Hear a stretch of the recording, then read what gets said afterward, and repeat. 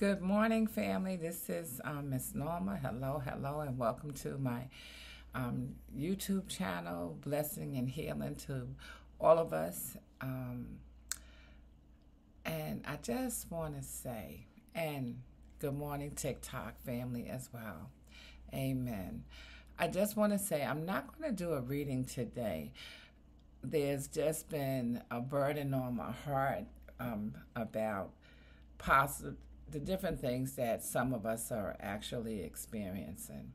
And so this morning, I have the song, Were It Not for Grace. And I just want to read the lyrics to you.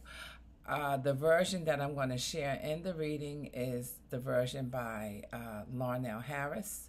But I want us to feast upon the words this morning of this beautiful song, Were It Not for Grace. But let us pray for us. Oh, good morning, Lord. Thank you so much for waking us up. And by your grace, Lord, clothed in our right minds, Father. I thank you for the strength, Lord, and the fortitude and the praise and the joy that you give to each and every one of us, Father. Lord, even though sometimes the plate is heavy or full sitting in front of us, Lord, you always are there with us, and you tell us what we can eat or what we can just leave on the plate. Everything on our plate, Lord, is not to be ingested, Father, and you will lead, guide, and direct us. So, Father, in the name of Jesus, bless this time with my YouTube family, my TikTok family, Pinterest, X, wherever this video is going. And Lord, grant to each one of us the blessing that you have designed for each one of us today, individually, Lord, as well as collectively. Thank you, Abba Father, in Jesus' name. Amen. Amen, family. Were it not for grace. It starts off with time measured out my days. Life carried me along. In my soul, I yearned to follow God, but knew I'd never be so strong.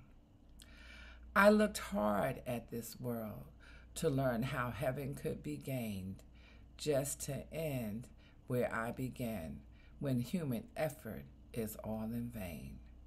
Were it not for grace, I can tell you where I'd be, wandering down some pointless road to nowhere, with my salvation up to me. I know how that would go, the battles I would face, forever running but losing the race, were it not for grace. So here is all my praise, expressed with all my heart, offered to the friend who took my place and ran a course I could not start.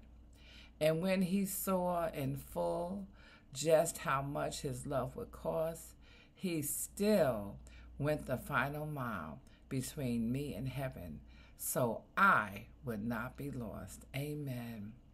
Were it not for grace, I can't tell you where I'd be, wandering down some pointless road to nowhere with my salvation up to me.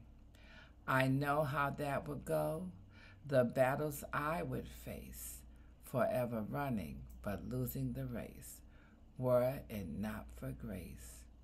Forever running but losing the race, were it not for grace. Amen. I truly, truly love the words to this song.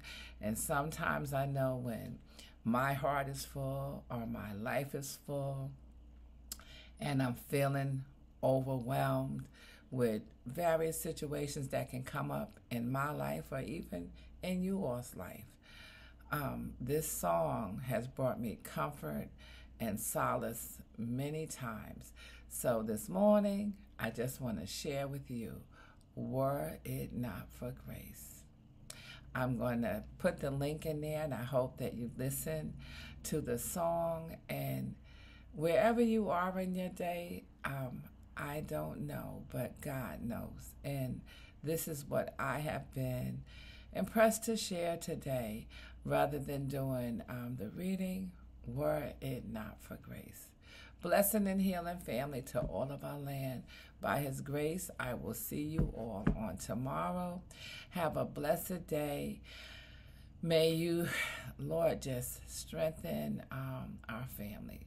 So many things going on in the world. Some of it's personal, Lord, and some of it is global, Lord. And I just pray, Lord, for our fortitude and our strength and our grace. Lord, those individuals that have to make hard decisions today, Lord, be with them, Lord. Be with us all, Father. And Lord, especially be with us when we are suddenly find ourselves in circumstances that we had no idea would fall on our plate. Blessed and healing Abba, Father. Thank you, Lord Jesus. Were it not for grace. Amen. Blessing and healing, family. Have a wonderful day. This is Miss Norma signing off. By his grace, I will see you all on tomorrow. Our next reading is for May the 24th. I love you, family. And remember that the greatest love of all is still and always the love of Jesus Christ, our Lord and Savior. Amen.